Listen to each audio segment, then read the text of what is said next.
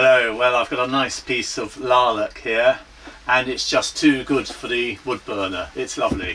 Friend very kindly gave it to me, very kind to select it off, and I'm going to be making some leather awl handles for sewing, awl hafts as they're often known. If this was green wood, i.e. straight off the tree, I'd be splitting it with wedges and then putting it on my shave horse. But it's seasoned, fairly well seasoned I think, so I'm going to try splitting it open if I can, and then I will turn it on the lathe.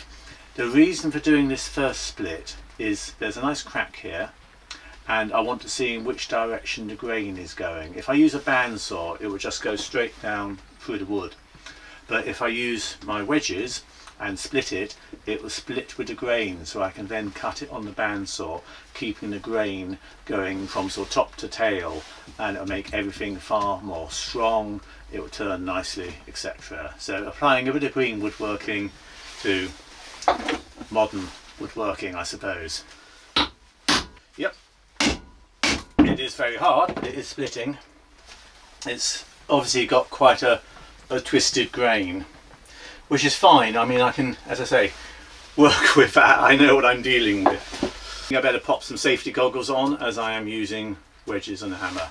Steel on steel is never good for eyes. Going to get another wedge in. Always have to avoid the temptation to put your hand in the crack. It'd be disastrous. It's a quick way to lose some fingers.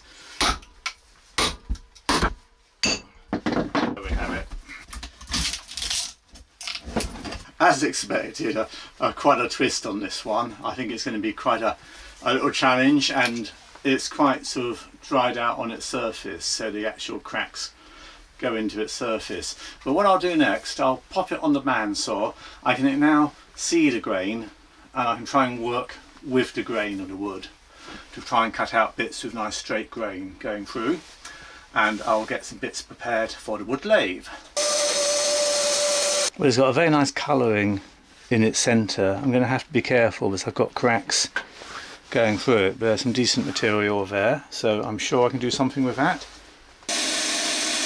There you are. Who said you can't have your cake and eat it? I've got, out of one of these bits, I've already got two handles and a nice bit of firewood.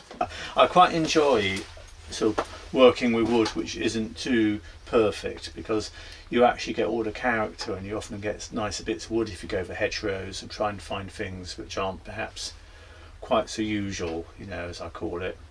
So it's one of the things I like about green woodworking. So I've got quite a good number of wood turning blanks here. So those are all the ones from the lilac. And then I also got some off a bit of elm that I had knocking around. It's got a few quite nice little like burrs in it. These stones, it's a big stone, it always takes up quite a bit of water and I always end up overfilling it. Where it goes, isn't it? Anyway, I'll let that soak a little bit and I'll get some sharpening underway. I have to laugh because these things come with a whole mass of jigs, and I always end up just doing everything freehand really. I do occasionally use the jigs.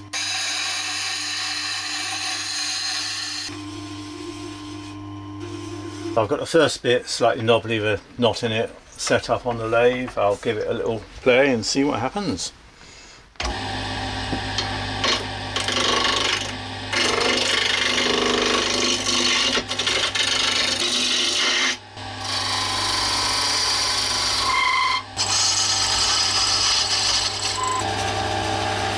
I'm just using a bit of the wood chippings to give this a bit of a polish. So I'm using brass ferrule and I've just done a quick measurement and I've just confirmed I got this to a very slight taper on an interference fit. So that should all be okay. I'm going to just put a bit of this button polish on here, and provided one keeps the hand rest well away and one's rag short, I quite like doing it on the lathe. But you do need to do it from underneath. And don't let it get caught.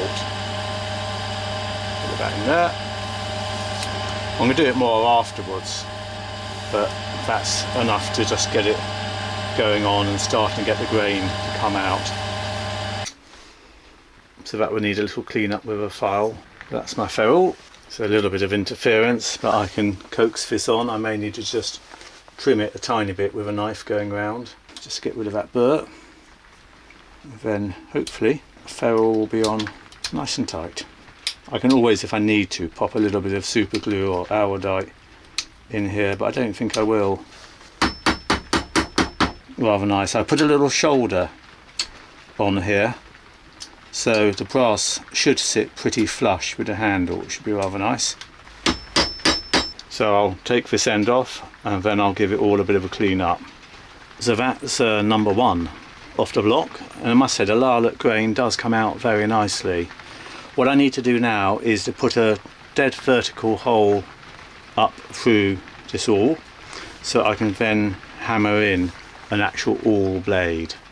The blade goes sort of crossways, and it's really useful for doing a fine stitching hole around the toe of a shoe where you've got lots of holes very close together.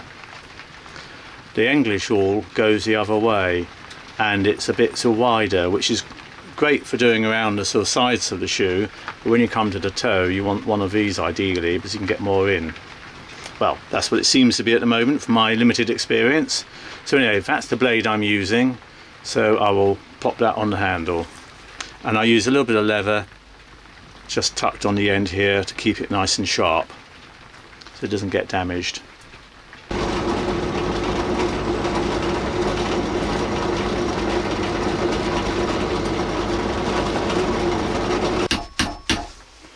There we are, don't it coming out.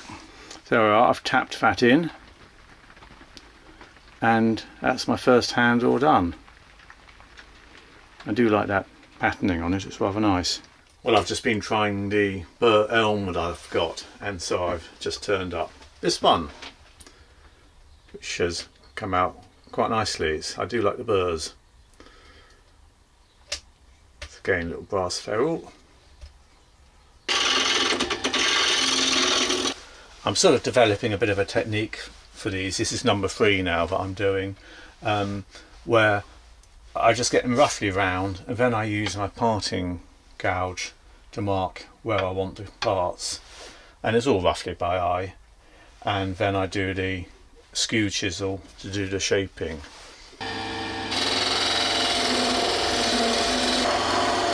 Yeah, it's now at 9.4, which is pretty close to where I want to be. It's a nice tough wood, the lilac, very close grained. So I can now get that blade in.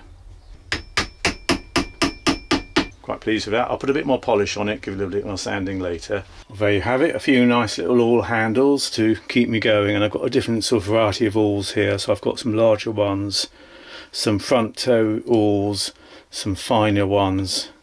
Well, thanks very much for watching, and I'll see you in the next video. Well, that's if you've subscribed. If you haven't, please do.